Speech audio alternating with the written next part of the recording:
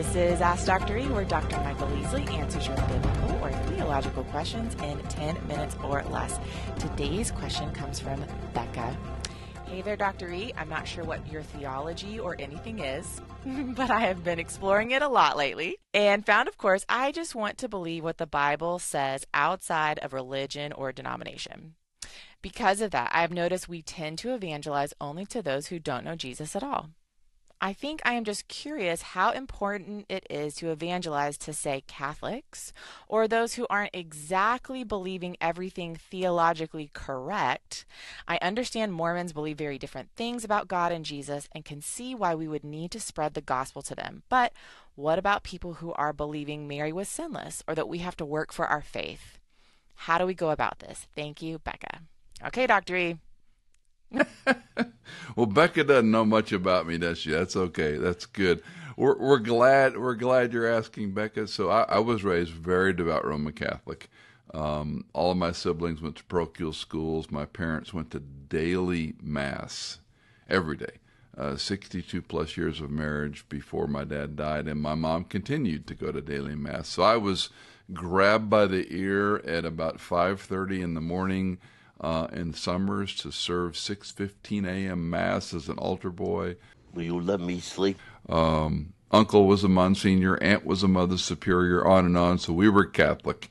And anyway, all that to say, let's take a step back and let's ask the question, as opposed to identifying with a denomination, do we evangelize Mormons or Baptists or Lutherans or Catholics or, Methobapterians, whatever you want to say. Sorry, what? Let's talk about our relationships. And in the conversational sphere that we have with friends and family, do we talk about Christ? And let's start there. I think it's helpful to say, can I talk about the Lord in a conversation? I've got some non-Christian neighbors, and I season that conversation with Jesus talk, if you will. And I might quote a scripture. I might talk about, I read the Bible today and it said such and such, and just to see how things go. If we focus on, a denomination, I think we're going to get hamstrung. So let's focus on a couple things. Number one, you need a method. You need a way to talk about Christ that's comfortable. And Hannah, if we have time, we can talk about the bad news, good news approach that I like to use. It's 4 verses and 4 illustrations. It's like the Roman road. But you need something that's easy for you and you need a framework. You need a way to talk about it.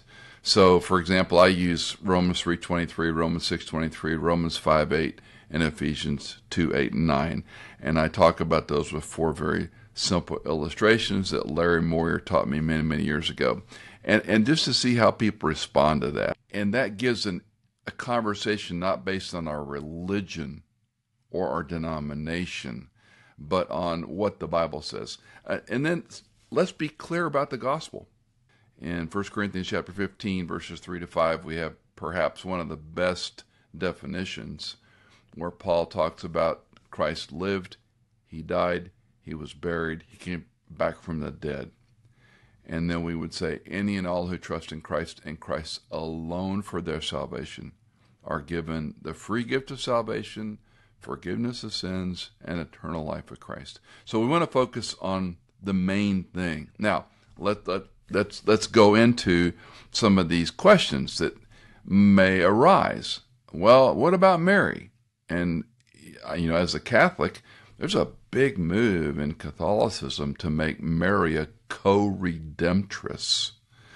That we have to believe in Mary as the ever-virgin mother of God, or we can't possibly even get near heaven. And some of this stuff gets pretty complex.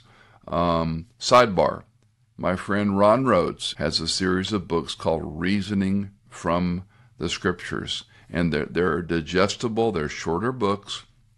And he has one on reasoning from the Scriptures for Catholics.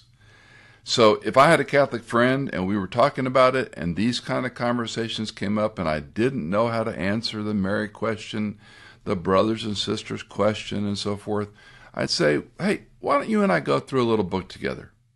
Let's read some Scripture and read a book. We'll meet once a week for 4 or 5 weeks and just have a conversation over coffee. The one thing I would encourage you, Catholics in particular, and I would say most denominations, people want to go to heaven. A lot of people believe in Jesus.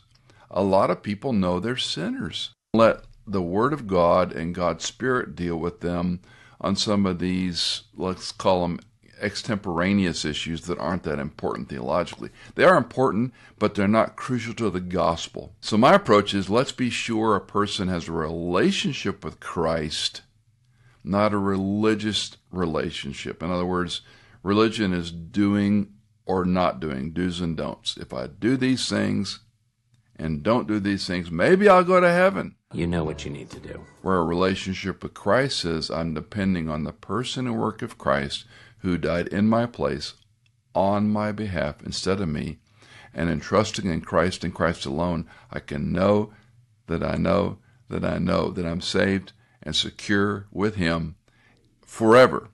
And that assurance of salvation is what's missing from a religion, do's and don'ts. I'm not real sure, which is why we have purgatory, why we have the rosary, why we're burning off our sins or praying away our sins. Nope, Christ died for my sins. And so this is a differentiation, relationship or religion. And if you want to be an apologetic person and study world religions and try to defend doctrines, great. We need people like that. Most of us aren't going to go there. So let's focus on a relationship with Christ, God's Word, God's Spirit, and let that work in people's lives. And I think you'll be surprised. Number one, it's easy to talk to people about Christ that way. And secondly, you're trusting God, not you or me having to have all the precise answers. Yeah.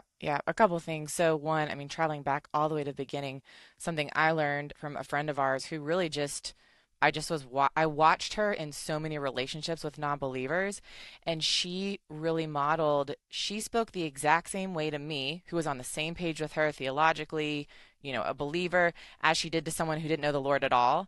And it was the first time that I kind of went, I don't do that. I talk to my non-Christian friends differently than I talk to my Christian friends. And I decided one day, I'm just going to do it. I'm just going to flip the switch. Let's do this.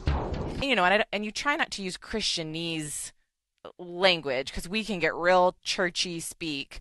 So not using terms that don't mean anything, but just, telling folks, man, something that's really been weighing on me. I've been praying about it a lot. I actually read a verse, just like you were saying. It's like just talking to everyone is assuming that they know Christ and how that opens doors. They start asking questions.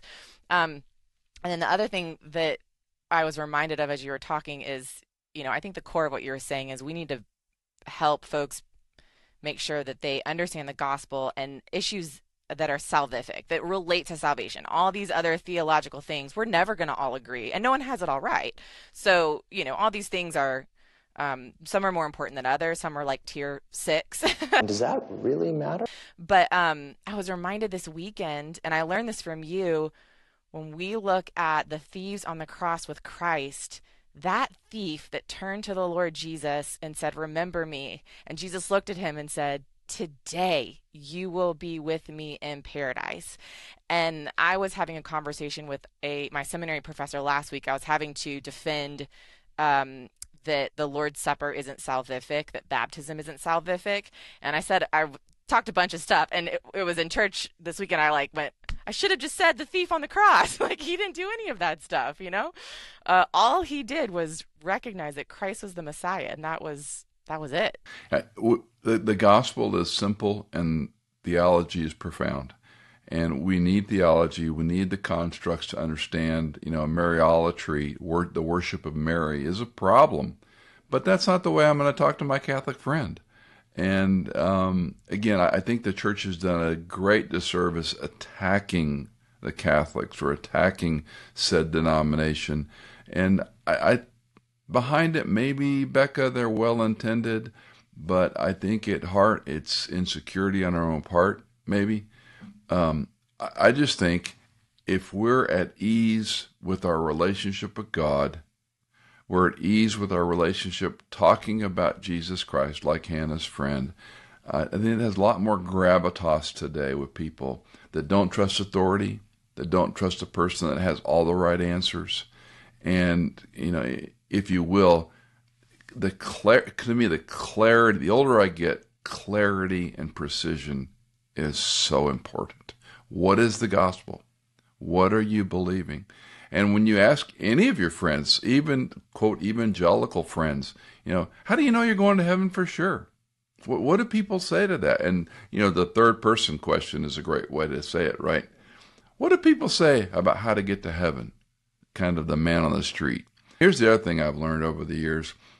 I may have the best answer in my head, and I know how to answer it, but it's something I said off the cuff that a person comes up and says, years ago, you said such and such. I don't remember saying that, but that was the tipping point.